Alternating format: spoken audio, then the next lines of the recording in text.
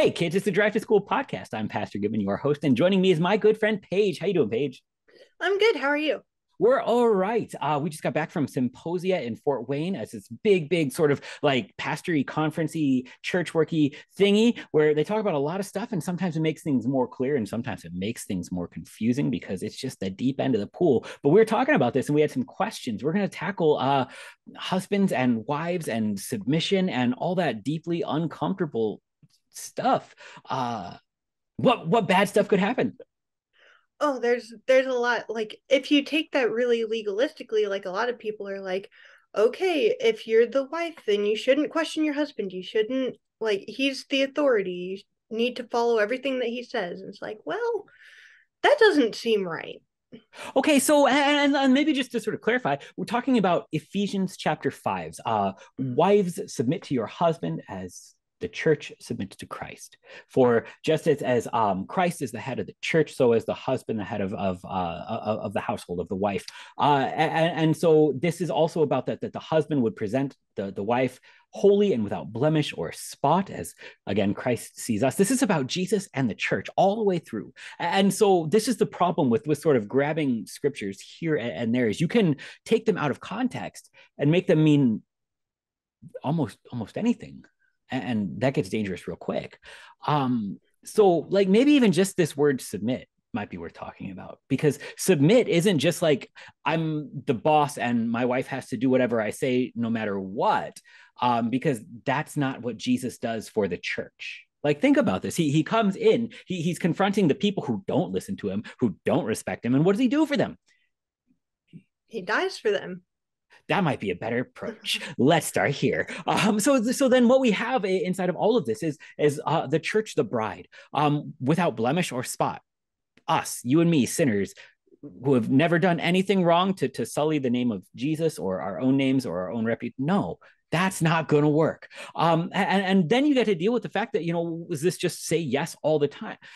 The word submit is actually better found in as the church submits to Christ. The submission is actually, it's a military word. It's a hide behind me kind of word. So when we submit to Christ, yes, we recognize he's in charge because he's God. But how does he use it? He dies on the cross.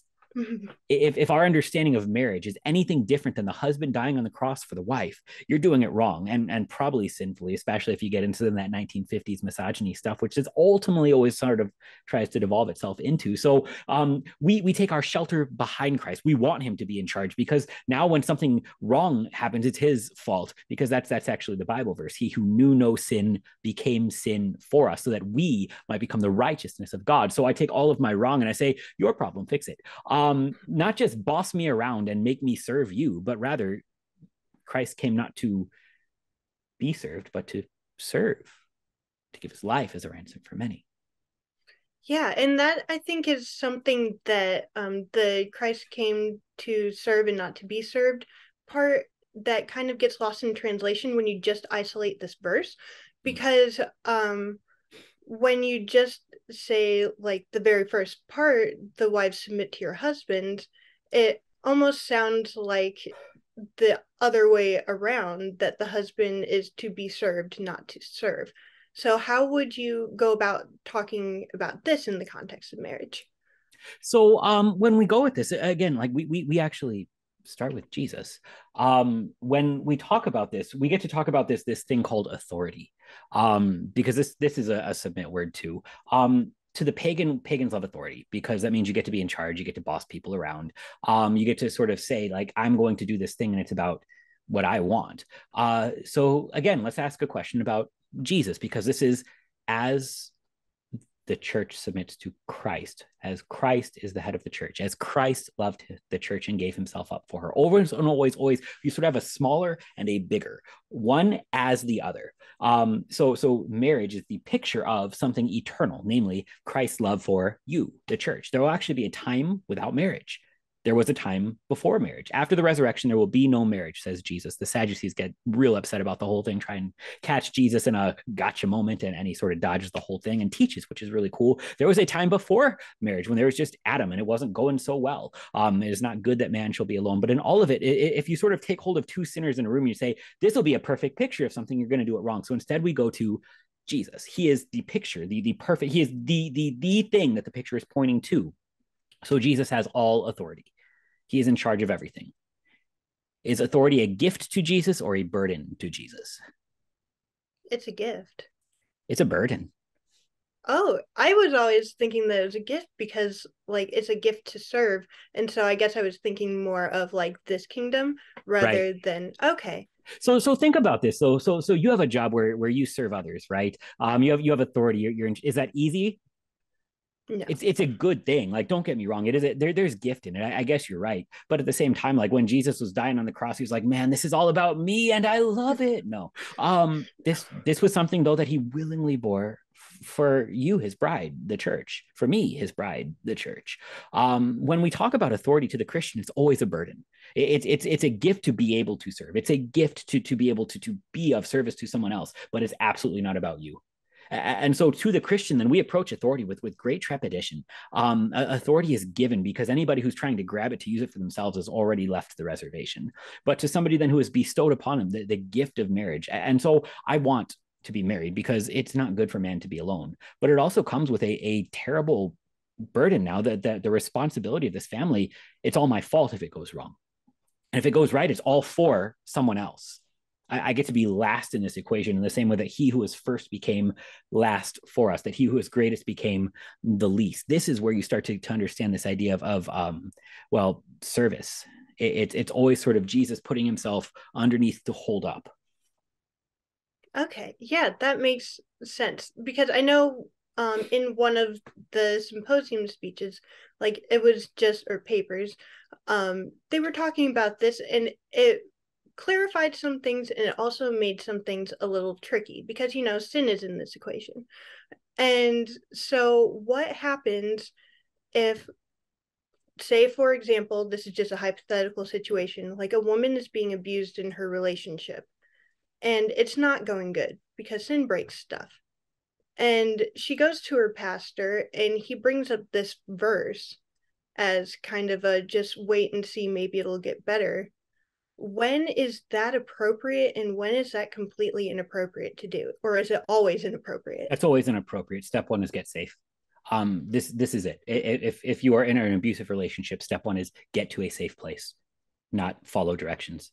As those sort of put in authority to care for souls as pastors, this is the first thing. Get safe. We can sort out the mess later because you're right. If there's sin, there's broken stuff. There's a whole bunch of glass on the floor and it's going to need to get cleaned up. But you also have to be careful where you step if there's glass on the floor because you can actually end up cutting yourself worse. Step one is always get safe. And here, when we talk about this, we get to sort of say, all right, so if Christ is the picture of this, then any abusive marriage has already left what marriage is supposed to be and do.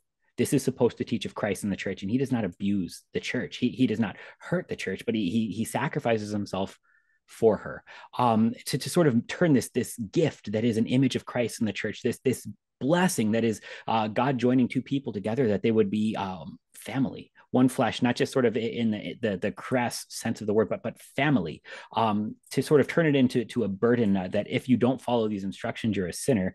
Like I would say, let's start with the things you already know about the situation. First, you're already a sinner, but you're a baptized one. Your identity has to be in this. Second, if you're subjecting yourself to more dangerous sin, that's not okay. And if you're using the Bible as a tool to promote somebody else being allowed to sin against you, that's evil. Like the full stop evil. Should not be. Step one is get safe.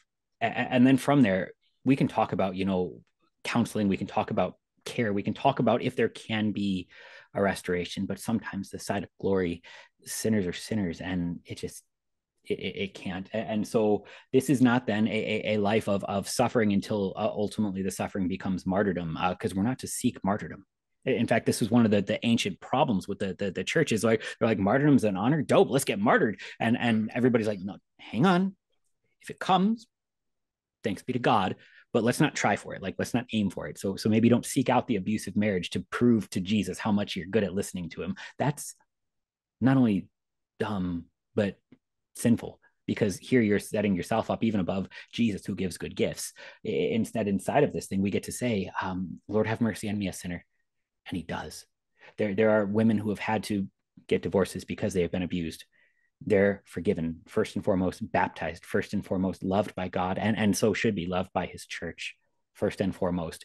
Anytime we sort of grab this passage to sort of wrestle them into being abused instead of hold them into a place where they are served, you have left Christ and the church imagery utterly behind. And so whatever you're dealing with, it's absolutely not a Christian view of marriage, and it shouldn't be promoted.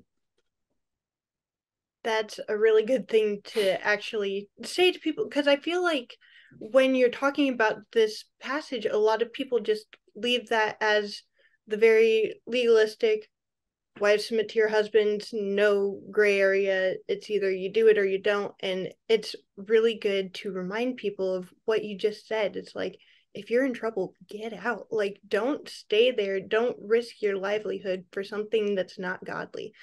And again, since abuse does go both ways, what happens if the man is in the abusive relationship with the woman? It obviously still get out.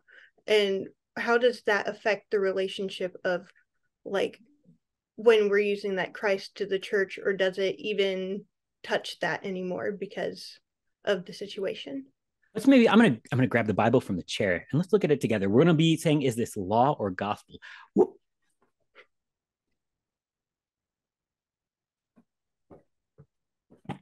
Hi, kids. Ephesians chapter 5. All right, so here's the deal. Again, the law is the thing that commands us to do something. The gospel is God doing something for us. Yeah. Let's see.